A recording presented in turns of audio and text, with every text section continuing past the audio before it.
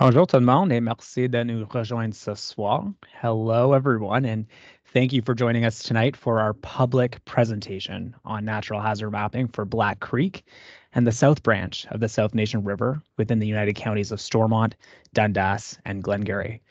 My name is John Messman, and I'm South Nation Conservation Authority's Managing Director of Property, Conservation Land, and Community Outreach, and I have the pleasure of being your moderator for the evening. For those listening in right now, we're about to get started. And while we wait for a few more people to tune in, I'll share some meeting procedures. We do expect this meeting to be about 30 to 40 minutes, and we'll stay online to answer any questions that you might have for us. We will also be delivering this presentation in English. However, our slides will also display in French on your screen. And all of this content is available in French on our website at nation.on.ca/consultations. Donc, nous ferons cette présentation en anglais. Cependant, nos diapos s'afficheront également en français et tout ce contenu est disponible en français sur notre site web à nation.on.ca/consultation. For those familiar with our usual consultation process, we really do enjoy the ability to meet people in person in their communities, usually in the closest arena or school, and to really sit down one-on-one and show you the maps for your property and talk about your experiences with flooding or where you might have noticed erosion on your property. However, due to our project timelines, along with, the often unpredictable winter season, and because we are completing 3 separate consultations for 3 different areas within our region at the same time, we are making these public presentations available online and are also providing an extended consultation timeline so that property owners may schedule one-on-one meetings with our staff after the presentation. And these can take place either in person or online so that you can review property-specific mapping throughout the month of March 2024. These meetings are also being recorded and will be available on our website and on our YouTube channel. For those online with us right now, please note that your videos and microphones are automatically turned off, so you don't have to worry about any potential feedback or IT issues. And you're comfortable to watch this presentation wherever is most convenient for you. You may also ask questions at any point through the Q&A tab on your screen, which you can use to type in your questions for us. And please do feel free to type them in as we go along, as there is about a 30-second lag between the time when we're speaking out loud and the live broadcast that you're watching. So we might not actually see your question when we're discussing a particular topic, but our team is able to respond to them throughout the meeting. And of course, we'll have time at the end to explore any additional questions or examples that might be of interest to folks. For this meeting, we'll be providing you with some information on our organization, but also on natural hazards, and we'll share some information on how the study was completed, how to access the maps, and what this means if you're looking to develop or build. And as mentioned earlier, all of this information, including the draft maps, the bilingual presentation, and other resources and tools are available at nation.on.ca/consultations. And with that, just looking at the time, we've got a few more people logged in, which is really great to see. So I think we'll get started. So again, welcome everyone, bienvenue à tous, to our public meeting for updated natural hazard mapping of Black Creek and the South Branch of the South Nation River within the United Counties of Stormont, Dundas, and Glengarry. Everyone who owns property within or adjacent to this area in our draft maps would have received a letter from us a few weeks ago with an invitation to attend this meeting. And if you didn't receive a letter and are on this call, it's okay. Don't worry. You're still welcome to watch, participate, or ask any questions. So I'll kick things off with maybe a few questions or a few comments rather about our organization, the South Nation Conservation Authority, just to give you a bit of an overview on who we are and what we do. And once I'm done, I'll pass the hot seat over to some of my colleagues to explain a bit about why and how we map natural hazards, and we'll walk through a few permitting examples for you. So we are one of Ontario's 36 conservation authority, which operates under provincial legislation called the Conservation Authorities Act. But we also deliver other work through agreements with provincial ministries and our own municipalities to deliver local environmental services. In our region of Eastern Ontario, we work for 16 different municipalities, and our jurisdiction is around the South Nation River and its tributaries, beginning near the headwaters near Brockville and ending near Plantagenet, where the river empties into the Ottawa River. You'll also notice in the map that our jurisdiction extends to both the St. Lawrence and Ottawa rivers. These are recent developments over the last decade where we've extended our jurisdiction to these rivers at the request of our municipalities to help deliver environmental services, especially floodplain mapping and flood forecasting. Which means though we work as watershed managers to manage, conserve, and restore natural resources, you can expect that one of the most important parts of our jobs is to protect people and property from natural hazards like flooding, erosion, and landslides. We also deliver several services on behalf of our partners, including septic system inspections and drinking water source protection, while also operating 8 different dams and other water control structures and managing water response programs to help predict and respond to flood events. The landslide photo on your screen is not included in the study area, but is the largest recorded landslide in Ontario between Castleman and Lemieux. This area has been susceptible to large-scale landslides for centuries and has experienced significant events in the 70s and 90s. This hazard area was mapped by us and is regulated to limit development. In the 90s, we were also successful in relocating the former village of Lemieux and its residents just 1 year before the landslide in that photo occurred, 500 meters from the village main street. This potential hazard area is not included in the study, but it is a good reminder of why we do this work, much like the Ottawa River floods of 2017 and 2019. The study area we'll be reviewing today includes clay soils and a fairly flat landscape that is primarily in agricultural and rural residential uses. Like the landslide areas, our staff work to also map floodplains and erosion hazard and other areas identified by our municipalities to ensure that whatever new buildings are approved are being built in the safest places possible. So when our staff review development files and proposals, and we'll share some examples in a bit, we're not always looking to restrict development like we would in the Castleman to Lemieux area. Our staff are working with the property owner, developer, and municipality to find ways to approve projects when it's safe. And though we want to provide support for good construction projects, we do have to be clear in saying that this can be very circumstantial. There's not always a one-size-fits-all approach to approvals, and this is why permission is required through a permit before work can proceed. There may be instances where what is proposed to be built may not be safe, whether due to safe access, steep slopes, or flood elevations, for example. However, there are many scenarios where proposals can be altered, moved, or flood-proofed so that you're able to receive a building permit for your work. We want to make sure that we're able to approve development that's going to protect you, but also your investment, being your property and the buildings you construct on them. We also need to consider how the alteration of watercourses or your shoreline, or even your construction project, might impact your neighbors and their properties. We also deliver environmental monitoring programs that help us report on watershed conditions and environmental health.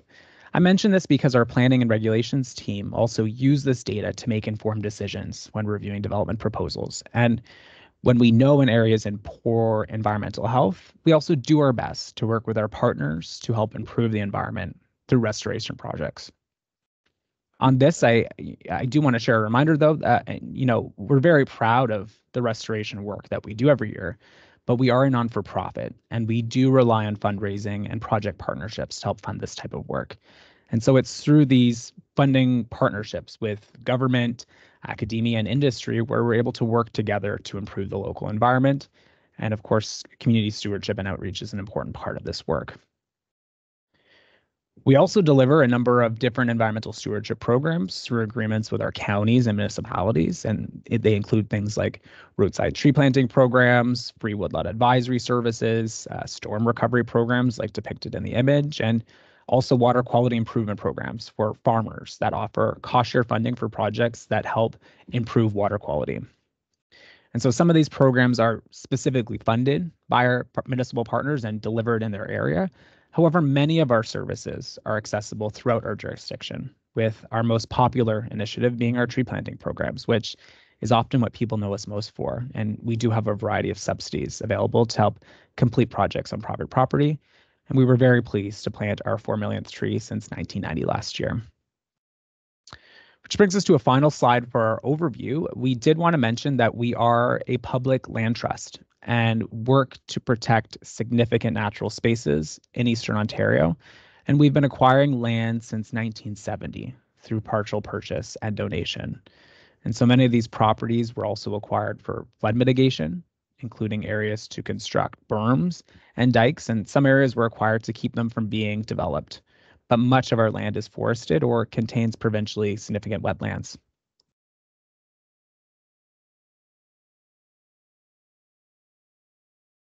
We do own over 13,000 acres of conservation land and operate about 15 different day-use parks called conservation areas. And I also wanted to mention that most of our parks are actually on land that was donated to us by people to help protect and conserve their family's natural legacy. And there's more information on our website about these programs. And with that, I'll move us into the public presentation on natural hazard updates. So when we talk about natural hazard mapping, we are generally talking about maps that identify floodplains and erosion hazards in a particular drainage area. Floodplains are low-lying areas near watercourses that can be susceptible to flooding, especially during the spring melt or during heavy rain events. And erosion hazards are areas that may potentially be subject to slope failure or a retreat, which can often be triggered by a variety of geological, hydrologic, or man-made factors. The example on the screen shows a house within a regulated area where development would be limited due to the steep ravine behind the house, which has an unstable slope. Unfortunately, in this scenario, a garage was constructed without a permit in 2016, which resulted in the garage and the back end of the property falling into the ravine in the following year, which was likely due to that additional loading that was put on the top of the slope. Our organization identifies potential flood risk areas for local municipalities, and we complete natural hazard mapping when requested by our municipal partners. And so this type of work is also funded by all levels of government that work together to identify flood hazards to ensure that we're able to protect people and property and support sustainable new development. The guidelines and methodologies used to complete this work are established by the province of Ontario to ensure consistency in hazard mapping and permitting across the province. Often these studies are requested when a particular area is experiencing increased development pressure. And so this provides developers the information they need to safely design new communities. We also do get requests to study areas that don't have mapping or to update older hazard maps that were completed in the 1980s. The older studies didn't have access to the high resolution topographical data or the types of commuter models that we use today. And so once the mapping is updated and included within the Conservation Authority regulations, the hazard maps are also included in official plans and municipal zoning schedules. And this important step ensures that property owners know about the hazard areas on a property whenever they're either building, buying, or selling land. And so if you received a letter in the mail about the mapping updates, your property may be located within a regulated area for natural hazards. This means that you may need permission through a permit to construct new buildings or to further develop your property in the regulated area. There is no impact to current land uses like agriculture. You can continue to farm productive land, but you may need a permit to construct buildings, to place or remove large amounts of fill, or if you're looking to subdivide your land for future housing. And so the permit from the Conservation Authority is going to provide you with the steps to safely undertake your project. It will ensure that people and property are protected from potential impacts of natural hazards, and it'll ensure that sustainable development practices are in place before a building permit from your municipality can be issued. Natural hazards are mapped using a combination of on-the-ground field work and computer modeling. Background data is gathered on land use, topography, stream flow, and precipitation.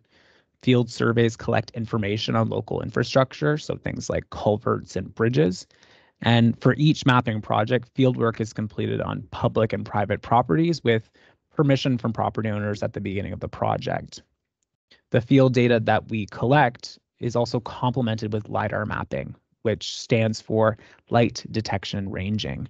And this LiDAR provides us that detailed topographical information that we use in our models.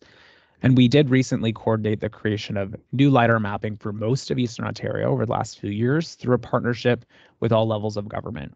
And so through this initiative, we contracted airplanes to fly over the region and use remote sensing techniques with pulsed lasers to help create 3D elevation models of the landscape. This topographical information is then used with our field data, historical information, and our climate stations. And a computer model is used to calculate stream flow for different precipitation events. And we do also create extra mapping products of different storm scenarios for our emergency responders. The models are then reviewed by expert engineering consultants outside of our organization before the draft maps are finalized and made available on our website.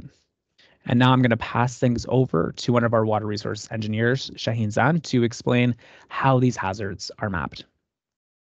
Yes, thank you, John, and hello, everyone. With the use of computer models, we are able to define flood and erosion hazards based on provincial standards, which means that when we are looking at floodplains, we are modeling and mapping a storm event that could create what's called a major 100-year flood, known as the 100-year flood event standard. This rain and flood event would have a 1% chance of occurring in any given year. For erosion hazards, which is a more permissive regulation, they are mapped based on the 100-year erosion rate standard, which means we are looking at the average annual rate of erosion or recession in a given area over a 100-year time span. After floodplains are mapped and the flow of water is well defined in different storm scenarios, the regulated area along a river or a stream is generally determined by adding a 15-meter buffer or allowance around the 100-year flood event. A permission is required for development within the entire area where we look at safe access and floodwater levels, among other considerations.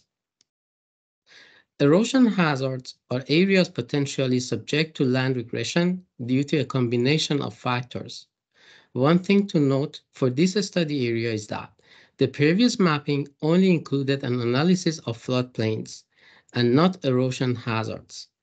With erosion hazards, we are investigating the average rate of recession over a 100-year time span. Riverine erosion hazard has three main components: analysis of slope stability, toe erosion, and access allowance. However, erosion hazard mapping will not always have an additional allowance added to the regulation area, as these areas are mapped more conservatively with access considerations included.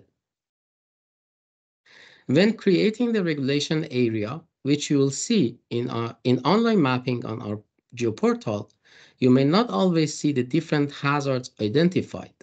This is because we use the greatest of either hazard to create the regulation area. In many cases, especially within a flat landscape like this area, we are mostly identifying flood hazards. However, there are several areas where the erosion hazard is slightly greater than the floodplain. The Conservation Authority may grant permission for proposed work in a natural hazard area if it is demonstrated to SNC's satisfaction that the proposed work will not affect the control of flooding or erosion. Now I'll turn things back over to John. Thanks, Shaheen. So the map on the screen is now showing the regulations area for the south branch of the South Nation River and Black Creek, which is mostly included within North and South Dundas. This area includes a 319 square kilometer drainage area and about a 9.5 meter elevation drop over those 20 kilometers of water courses, which means the elevation is changing by about half a meter every kilometer. And so this flat landscape, as Shaheen alluded to, accounts for some of the larger floodplain spill areas that you might see on some of the maps online. And One thing to note about the study area, as Shaheen alluded to, is that the south branch of the South Nation River is already regulated by the Conservation Authority. The last floodplain study was completed for this area back in 1995, and the new study that we recently completed did help refine the area, mostly due to the higher accuracy of the technology we have access to today, and it did actually result in some minor decreases in floodplain area in some parts of the maps. However, erosion hazards were not identified back in 1995, so you also noted this identified for some of the areas as well. Additionally, one area to point out that you won't find old maps to compare to is Black Creek. And so that's the second watercourse at the bottom or southern portion of this map. This area was studied for the first time by South Nation. And now I'm going to pass things over to Ben Colgan, our GIS and database analyst, who will show you how to interpret the maps and use our online portal. Thanks, John, and good evening, everyone. So to help make it easier for everyone to view the mapping products, we've developed an easy-to-use web mapping application that's linked up on our consultation webpage. This tool will help you understand what potential impacts the proposed regulation data has on your own property and home. To help ensure that everyone can use the web tool, I'm going to walk through a short demonstration. So first, you'll need to access SNC's website at nation.on.ca/consultations, or you can navigate from the homepage. You can click the heading titled Development and select Public Consultation Natural Hazards Mapping, and then click on that link. Once on the public consultation page, scroll down to the information about South Branch study, as there are separate maps and web links for each of the study areas we're sharing with the public this month. Once you've found the South Branch of the South Nation River section, you'll see the map with the regulations area depicted in gold, as shown by John previously. Directly under this image, select the link that says click here to access the interactive property map. Now we've arrived at the web mapping application, and you'll need to accept the terms of use, which describes the mapping area included and reminds users that this information is only to be used as a reference tool for personal and non-commercial use. It also reminds users that people should contact our office directly to confirm information or if they wish to obtain a printed map of their property. Once accepted, you can now see the draft data displayed. The blue fill area is the draft floodplain, and the yellow line indicates the extent of the regulation area. Once here, feel free to zoom in and out of the map and pan in different directions, just like you would if you were using Google Maps. Just note that this viewer is only going to display information for this particular study area, which is South Branch. We can also search for a specific address using the search bar that's found in the upper left-hand corner. Here you can enter your home address to review the floodplain and regulation data in relation to your property. So let's try that with a specific location within the South Branch study area. In this example, I searched for the intersection of Bongers Road and Snowbird Road. I was able to select that location from the drop-down menu that appears after we search for an address. When we select the address from the drop-down menu, the map will automatically zoom to that location and place an orange pin on the address that you can see on the screen. Now we can start to review the data in detail. We can use the legend button to tell us what data we're currently viewing. In the legend on the top right of the screen, we can see that the draft regulation data is shown as the yellow line and the floodplain is shown as a blue fill. If we use the map layers button, which is left of the map legend, we can change what layers are actually displayed on the map. For example, we can turn off the draft floodplain layer, which is the new floodplain we've updated, and turn on the current approved regulation line, which is our old regulation line that was developed in 1995. And now we can see a dash purple line. With these layers on, we can compare both the current and draft regulation line and see how the draft line has changed during this update. We can also use the map layers menu to compare the current and draft flood lines. On the screen now, we can see that the draft floodplain is shown in dark blue, while the current or previous floodplain is shown as a brighter blue line. The best way to start fresh and look up a new address is to refresh your web browser and reload the map and just enter a brand new address. PDF maps are also available in detail on the website, which can be downloaded, but the online map will certainly help you access the data a lot quicker, so definitely give it a shot. Once a consultation and review is completed, the final version of the regulation data will be added to SNC's main geoportal, which can be found on SNC's main homepage. And with that, I'll pass things over to Claire LeMay, one of our senior planners at South Nation Conservation. Thank you, Ben. I work as part of the team that reviews applications for development, and I'm going to share a few examples with you to explain the process for getting a Conservation Authorities Act permit in the regulated area. Our definition of development includes new buildings, additions to existing buildings, site grading, and adding or removing fill. If you're planning any work like this in or near the regulated area, or if you're looking to buy property within the regulated area, the first step is to call or email the South Nation office. Our staff will let you know if you need a permit. I'm going to share two examples with you of what the permit application process is like for landowners wanting to do work in or near the regulated areas. On this slide, we have an example of a property that has floodplain and erosion hazards. The floodplain is shown in blue and the regulated area is shown in yellow. In this example, the owner wanted to build a garage. The first step was to call South Nation to consult on the required setback from the slope and river. After the first phone call, he provided a basic sketch of the proposed garage size and location. Because the garage was proposed close to the edge of the slope, South Nation's permitting officer noted that an engineer would need to complete a study and determine what the safe setback distance is from the hazard.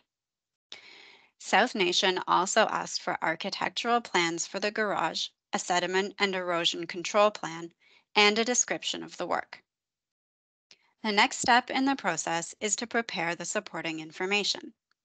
This might be something you can do yourself, but can often require hiring an expert. The landowner in this example hired a local engineering firm to prepare a sediment and erosion control plan and a slope stability study. The engineering firm also measured elevations on the property and confirmed that the proposed garage was outside of the flood hazard. The landowner drew the building plans himself, which he also used for his building permit application. Once a complete application is received by South Nation, staff will notify you of the appropriate fees based on our fee schedule, which is publicly available on our website. The complexity of the file and size of the development helps to determine the level of review needed and the corresponding fee. For more complex applications like this one, they're reviewed by SNC's technical review team. The review team may have questions for the experts who prepared the plans and studies, and in this case, we were able to resolve our questions via email with the engineer. Now, one thing to note is that not all permit applications will require additional technical review. Once the review is complete, you'll receive the permit by email. It may include conditions, like a follow-up visit after the work is completed. Most permits are issued with a 2-year timeline to complete the work. It's possible to ask for an extension if you don't end up completing your project within that timeline. The landowner in our example was able to build his new garage safely outside of the floodplain and with an appropriate setback from the slope. He knows that his investment is safe because of our review. In our second example, the landowner wanted to build an extension to the existing house. So she contacted SNC by email to ask if she would need a permit. Because the regulation line overlaps with the location of the existing house, we needed to know the exact location of the proposed work. South Nation provided a digital map to the landowner's architect so they could check if the proposed addition was inside the SNC regulated area. The architect recommended adjusting the building layout so that the addition would be entirely outside the regulated area. This meant there was no requirement for a permit from South Nation, and the addition was located well away from the hazard area. I'll pass things back over to John now, who will share some contact information and important links before closing the meeting. All right, well, as we're nearing the end of our presentation, I did want to remind our viewers that they are still able to use the question function if they're interested in sharing any questions with us, and we'd be happy to respond to those. And thanks to our team members who have been supporting some of those questions during the meeting. This study was completed at the request of the United Counties of Stormont, Dundas, and Glengarry, and is funded by the counties, the Conservation Authority, and has received support from the Government of Canada through the Flood Hazard Identification and Mapping Program. Please feel free to connect with our team directly. However, you're also welcome to contact our county partners, including Peter Young, the Director of Planning and Economic Development Services, or Stephanie Morin, SGG's Community Planner. We also welcome one-on-one meetings, which are being scheduled right now between March 1st and March 22nd, which can be organized virtually, by telephone, or in person at our administrative office in Finch. There is a request form online where you can select your preferred meeting time, whether it be mornings, afternoons, or evenings, and we'll suggest times that will work best for you. And as part of that request, if you're able to include a little bit of information, we'll be able to make sure that the right team members are available to meet with you, including our engineers, planners, or regulations officer. And of course, we're happy to organize our meetings in either English or French. Now I'm just checking the question box, and I don't see any new questions submitted. I don't know if everyone was hoping to let us off easy tonight, but we will stick around for a couple minutes in case anyone has some questions they're hoping to share with us. But like I said, the best way, especially if you have questions specific to your property, or if you already have a plan in place or an idea of what you're hoping to do with your property, we're of course happy to dive into those one-on-one with you at your convenience throughout the month of March.